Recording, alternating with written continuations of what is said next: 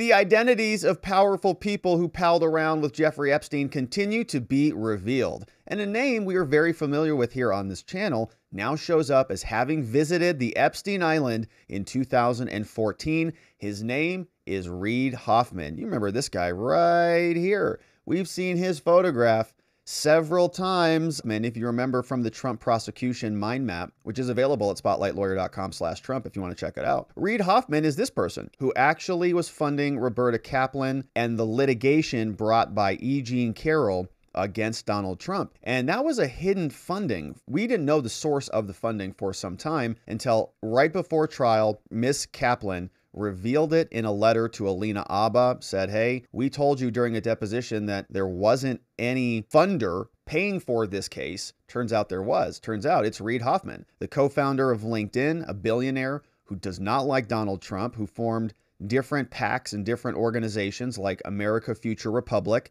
spending $22 million to stop Trump. And now we learn that he went and visited the Epstein Island. And the Wall Street Journal has some more details on that for us. They tell us that they got schedules and emails that show deeper relationships between a bunch of people. Lawrence Summers, he wanted $1 million to fund an online poetry project that his wife was developing. We know who Lawrence Summers is. He's the former Treasury Secretary and a one-time Harvard University president. Where did he go for that money? Epstein. He said, I need small-scale philanthropy advice. My life will be better if I raise $1 million for Lisa. Mr. Summers said in an email to Epstein in 2014 after his convictions. He referred to his wife, Elisa New, a Harvard professor, says mostly it will go to make a PBS series for teacher training. Ideas? Epstein replied that they could meet in Cambridge, Massachusetts. Summers invited him over for dinner. Wall Street Journal got a trove of new documents. 2 days later, they made plans to meet at the Fireplace, a cozy restaurant. In 2016, another nonprofit linked to Epstein donated $110 grand to the new nonprofit, which develops video content around poetry. The Journal reviewed a bunch of documents, thousands of pages of emails coming from 2013 to 2017, shows that Epstein had a lot of contact with powerful people, and he pleaded guilty to soliciting and procuring a minor in 2008. And these people were meeting after the fact. 2014 is when they got together.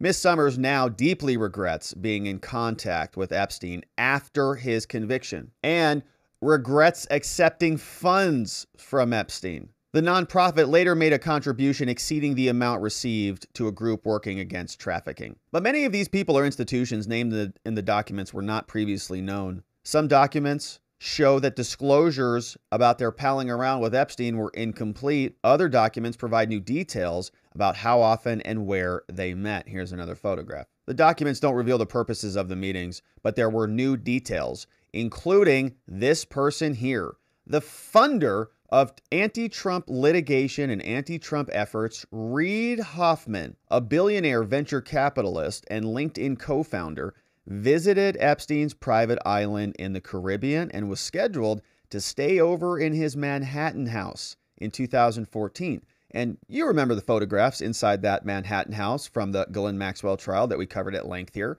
Many of those exhibits were so problematic for the jurors that they were redacted. We couldn't even see them. So Reid Hoffman is going to go hang out with him.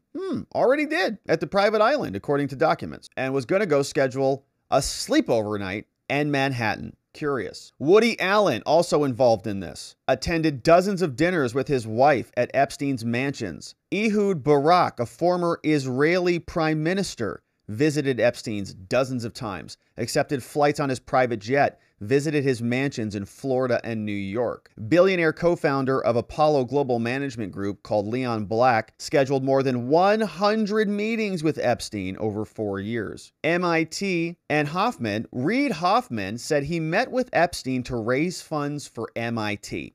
And that he regrets interacting with Epstein after his conviction. Mr. Allen's spokesman, Woody, said that filmmaker went with his wife to social groups. Mr. Black declined to comment. He stepped down after an Apollo investigation found he paid Epstein for tax planning and estate advice. Mr. Barak said he often visited Epstein when he traveled to New York. He said he met interesting people at Epstein's townhouse. they would discuss politics and other topics. Yeah, in retrospect, seems like a terrible version of Dr. Jekyll and Mr. Hyde. He seemed to be an intelligent person, socially well-connected, wide area of interest, science and geopolitics. He said that he never participated in any parties or any activities with girls or women. Here's a picture of a villa, part of his island. The documents show that the disgraced financier kept a busy schedule, filling his days with politicians, executives, celebrities. Prosecutors say he had abused girls in 2019, died that year, allegedly, waiting in jail. Now, Barnaby Marsh is another executive, met with Epstein 24 times. So many billionaires knew him. Nobody ever said, watch out for him. He said Epstein convened people, including Bill Gates,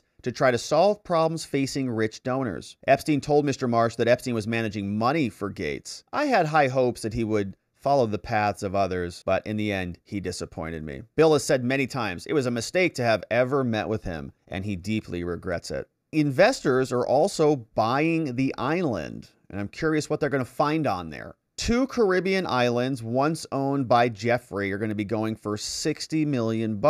Many of the crimes are alleged to have taken place there. A U.S. investor has bought 2 islands who were once owned by Epstein. Stephen Deckoff with SD Investments bought Great St. James and Little St. James for $60 million and plans to build an exclusive resort on the island. Total sale of $110 million. The investment firm said in a statement that a significant portion of the sale proceeds will go towards the government. 25-room resort. Island were originally on sale for $55 million each. Locals had named it Pedophile Island. 3 beaches, a helipad, gas stations, and more than 70 acres of land. They say Epstein died by suicide. I'm sure he did. In a jail. So the story continues, and a lot of very powerful names on here who just continue to roam free.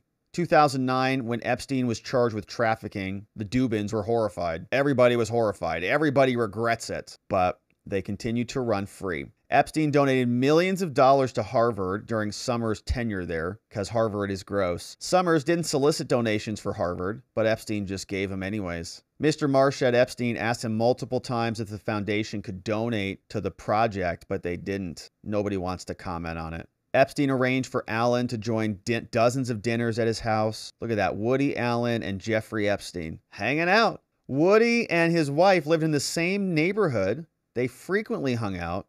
Guest list included all sorts of other people. Wow. So it's basically just a big giant intelligence operation where he just went around and gathered everybody up. Here's more on Reid. Mr. Hoffman, the LinkedIn co-founder, has apologized for his interactions with Epstein, including inviting him in 2015 to a dinner in Palo Alto with Silicon Valley leaders. After Epstein was arrested, Hoffman said he had met with him to help raise funds. The documents reveal that Epstein had plans for Hoffman and another to visit his private island in March and November 2014. On the second date, Epstein planned to travel with both men from Palm Beach to the island for a weekend and then fly together to Boston. Here's a photograph. Billionaire Reid Hoffman on the left, Lawrence Summers, Mrs. Summers on the right. When the venture capitalist had a flight scheduled to land late at night, Epstein arranged for Mr. Hoffman to stay overnight in his townhouse. The following morning, Mr. Hoffman was scheduled to attend, quote, a breakfast party with Epstein, Mr. Gates, and others, according to the documents. Hoffman told the Journal he only once visited the island for an MIT fundraising trip. He said he regrets ever meeting with Epstein. His last interaction was in 2015. He says, it gnaws at me that by lending my association, I helped his reputation and thus delayed justice for his survivors, he said in an email. He said he met with Epstein to discuss science projects.